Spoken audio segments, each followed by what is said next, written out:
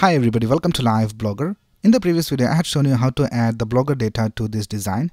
So here we can see all this data that you see over here is from our Blogger website. So if you go back to the Blogger posts, here we can see the first post is how search engine works. And here we can see we have the title over here. We also have the thumbnail of the post over here. And if I click on this title, we are taken to that post. So now we can see that all the data of our Blogger website is displayed in our design. Now in this video, I'll show you how to load a limited number of posts in the home page.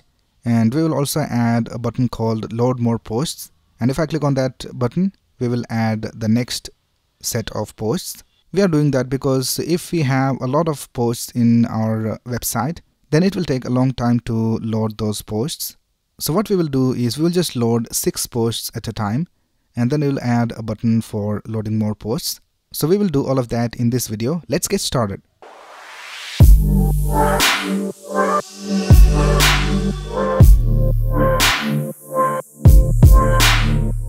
First of all, let's go ahead and design the Load More Posts button. So let's go to our main design and let's go to the source code. And here after this division, I'll just create a button and we'll just give it a class of Load More Button. And here I'll just type Load More Posts. Now if you go back to our design, here we can see we have this Load More Posts button. Now let's style it using CSS. So let's go to the style.css file and here let's type Load More BTN. And we'll get a background color of black. And let's set the color of the text to white. And we'll also remove the border. And let's also add a padding of, let's try 48 pixels. And let's also set the width to 100%.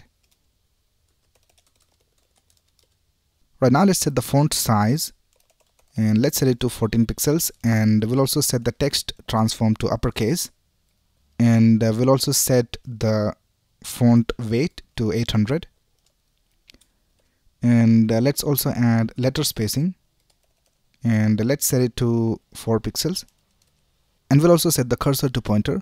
So let's type cursor pointer. Right now let's add this button to our Blogger website. So let's go to our theme and let's click on this arrow and click on edit HTML. And let's go to our HTML code.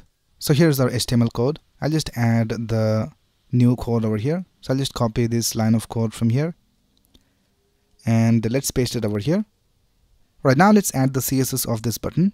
So let's go to style.css file and let's copy all this CSS from here. And let's go back and let's go to the CSS. And here I'll just paste the new CSS code. And we'll also add a little bit of margin to the top of this design. So let's add that as well. So here for the blog post container division, let's type margin top and let's try 60 pixels and let's save it.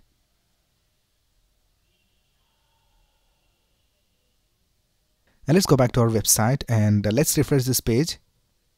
And here we can see now we have the margin, and if you scroll down we also have the Load More Posts button. Right now the first thing we will do is we'll just limit the number of posts that get fetched on the first go. So let's go back and let's go to our JavaScript code.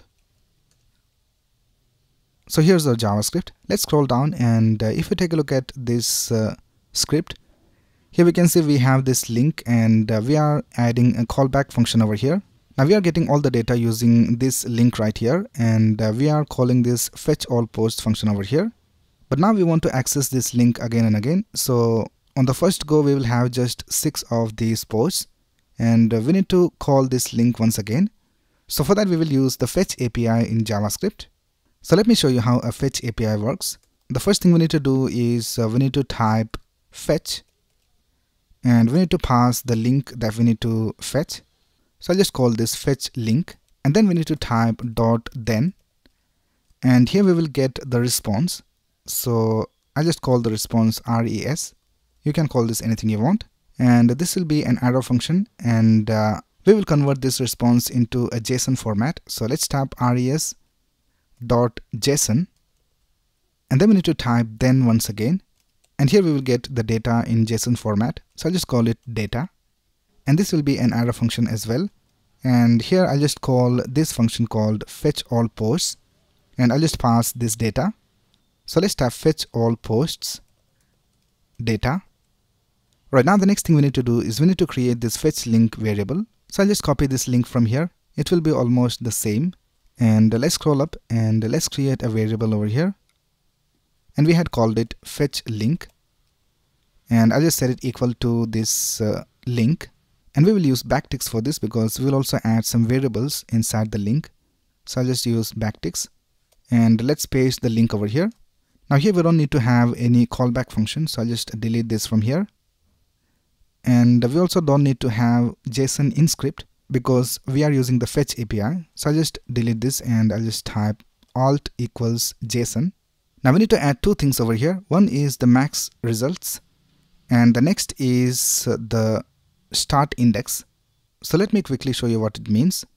Let's go ahead and type feeds /posts /summary alt JSON, and here we will add an attribute, and it is called max results, and we need to set that to a number.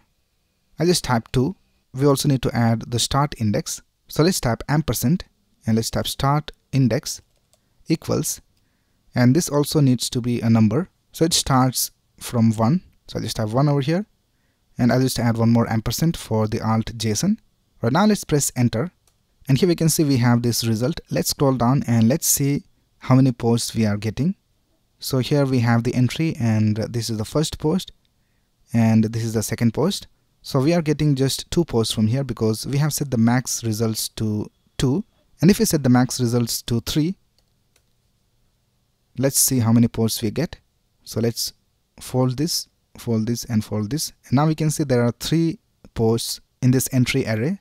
So we can specify how many results should be fetched from this feeds API in Blogger. Now if you open the first post and if you take a look at the title, here we can see we have this title, how search engine works. So this is the latest post, and if you scroll down and if you open the second post and if you scroll down, here we have this title, what is on my office desk, and this is the next post. And let's open the third post, and here we have this title, VR things to look out for. Right now let's go ahead and change the start index to, let's try 3, and let's press enter. Now let's go ahead and inspect the data. So the first entry is this post right here, which we had in the last place in the previous result. So this is VR things to look out for, and the next entry is the next post from our Blogger website. So this is basically how max results and start index work. Let's go back to our code, and let's go ahead and create 2 variables over here. One will be for the start index, so let's type let start index, and we'll start with 1. And next we need to have the max results. I'll just create a constant for that, and let's type max results, and the max results will be 6 in our case. Right now let's add these details in this link. So here let's type max results equals, and we will add this variable called max results. I'll just type $, curly braces, and let's type max results, and let's type ampersand, and since this is XML we have to type AMP semicolon, and let's type start index equals, and let's add the start index variable. So let's type $, curly braces, start index, and we will add one more ampersand for the alt JSON. So let's type ampersand AMP semicolon. So this is basically going to be the link to fetch. So if you scroll down, here we are using this variable fetch link. Now let's go ahead and comment this line of code.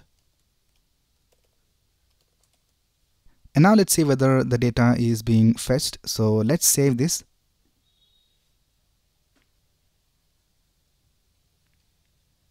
Right now let's go back to our website and let's refresh this page. And now we can see we have these posts displayed over here, and we have just 6 of these posts displayed. Now let's add the functionality to load more posts. So let's go back to our code. Now the first thing we need to do over here is to change the fetch link, and for that we need to update this start index. So we will do that in this function right here called fetch all posts. So once we fetch all the posts, we will also do some other things over here.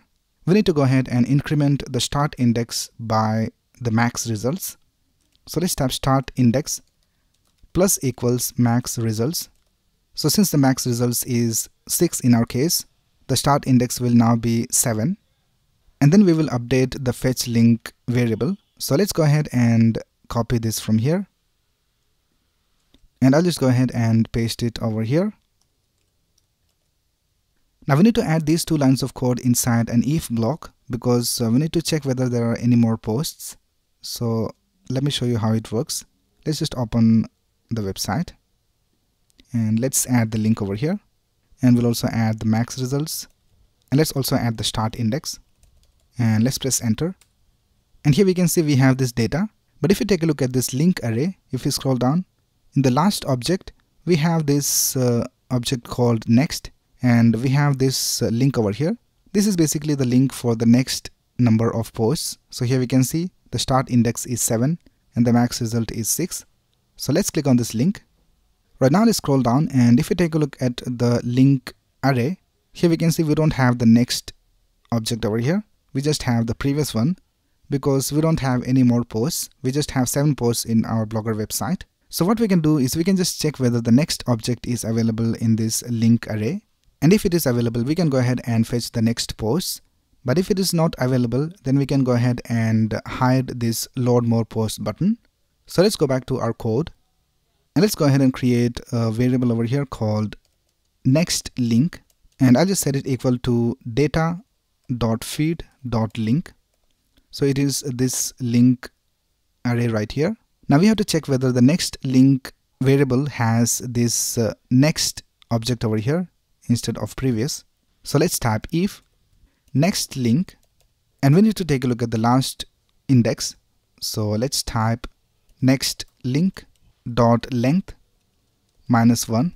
So this will give us the last index, and we need to check whether the rel of the last index is next. So let's type dot rel equals and let's type next, and let's add the following code inside this if condition. Now if the condition is false, we need to just hide the load more button. So let's type else, and here we need to hide the load more button. So we have to first of all reference that in the JavaScript. So here let's type const load more btn equals document dot query selector, and we had given the class of load more btn. So here we have this button. So let's go ahead and here let's type load more btn dot style dot display equals none. Now the last thing we need to do is we need to add an event listener to this load more button. So let's type load more btn dot add event listener, and we will listen for the click event, and let's create an arrow function over here. Now here we just need to fetch the next link. So I'll just copy these lines of code from here and I'll just paste it over here. Right now let's save this.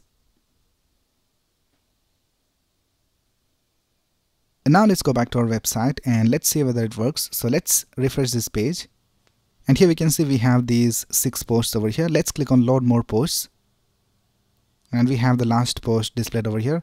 And now we don't have the load more posts button displayed over here. So everything is working alright. Now if you go ahead and go back to our code, and if I just change the max results to 3, let's see whether it works. So let's click on save. Let's go back to our website and let's refresh this page, and here we can see we have these 3 posts. Let's click on load more posts, and we have the next 3 posts displayed over here. And if I click on load more posts once again, we have the last post displayed, and the load more posts button is hidden. Let's also check the responsiveness, and it is also working alright. So that's basically how you can add a custom design to your blog lists in your Blogger website. Alright, so that's basically it for this video. I hope that you found this video useful, and if you have any doubts you can ask in the comments below. And if you like this video, please click on the like button and subscribe to this channel to get the latest video updates. Thanks a lot for watching. Have a nice day.